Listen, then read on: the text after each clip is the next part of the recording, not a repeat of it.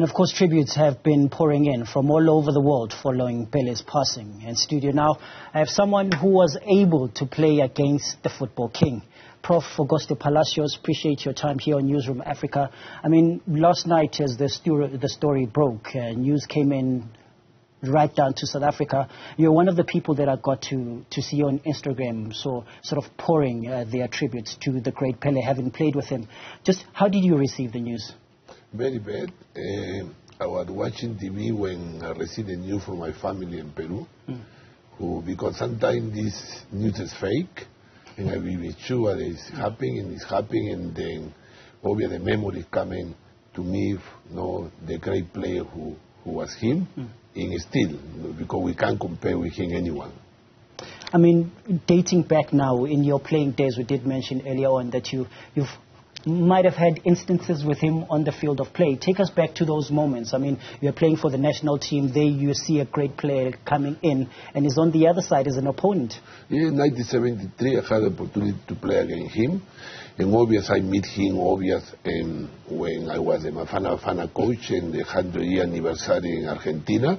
I met him in Buenos Aires. Also, I met him when I was the team manager in Mafana in the World Cup in 98 in France.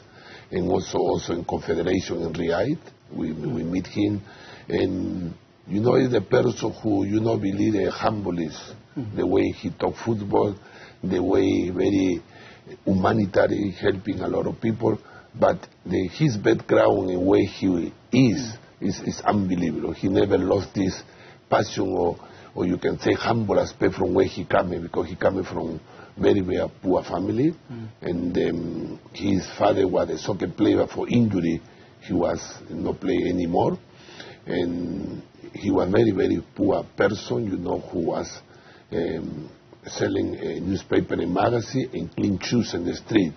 And the age of the 13 years is when Guimarães, when he born, he started playing football.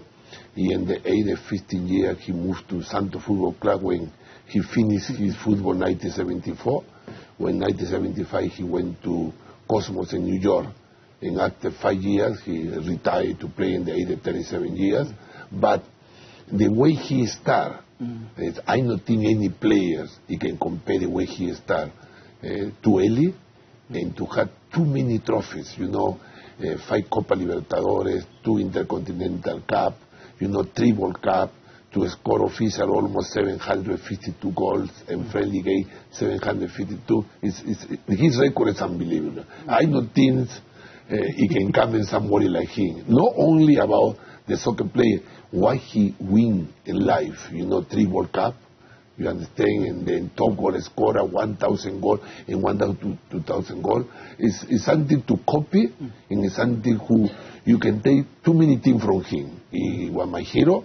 I can't copy him, but I can enjoy when watching him, and it's unbelievable. It's unbelievable. And that's one of the things that I wanted to touch on. I mean, when you look at his statistics, 1958, 3 World Cups, 3 World Cup titles, but having employed in 4 World Cups, there must have been something special about this player. And if you had to pick up one of the things that was really special about Pele in his playing times, what would it be?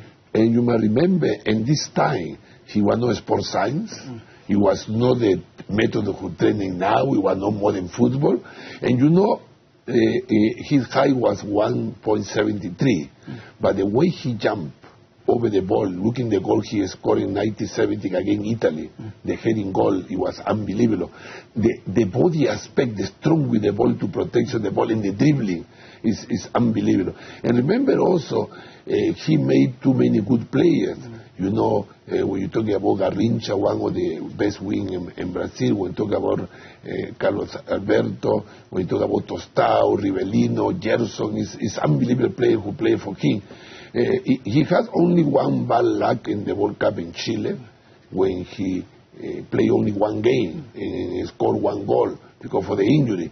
But 1970, when the maturity he arrived, is unbelievable, unbelievable. And he only played for 1 club, who was Santo Football Club, and after almost 4 years in Cosmo. But sometimes we try to compare play, Lionel Messi, Cristiano Ronaldo, but different type of football. But Pele was a player who, from the half of the field to attacking, he was unstopping. People tried to stop him with wrong tackler.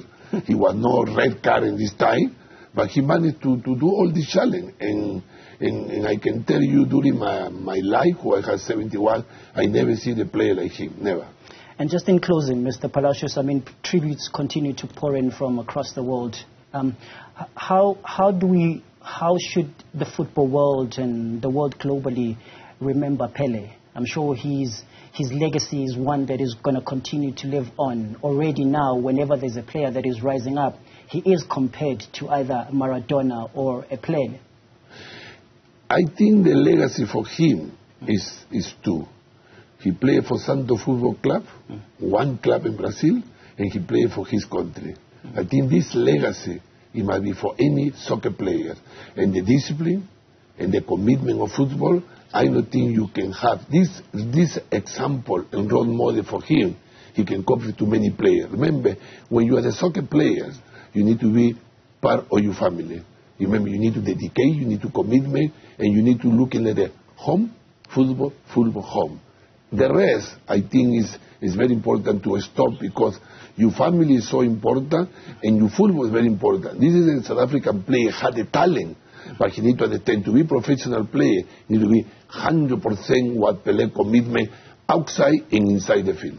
And to represent his club and to play his national team. You never see Pele who say he had for bonus or had for money who play for the national team. He was a national person who represents his country. This is the reason too many people love him, because he humble aspect in sport. And this is Brazil now, he lost one of the icon who never compare, never.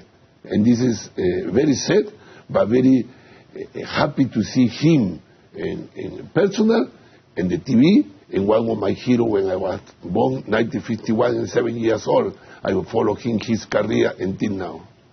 Prof, I really appreciate your time. I know being you, when we talk about Pele, we can talk football all the day, but I appreciate your time here on Newzroom Afrika. And that's where we ended with this interview with Professor Palacios, who is a former technical director of Orlando Pirates, and is, of course, reflecting just on the life and legacy of the great Pele, who passed on last night at the age of 82. Now,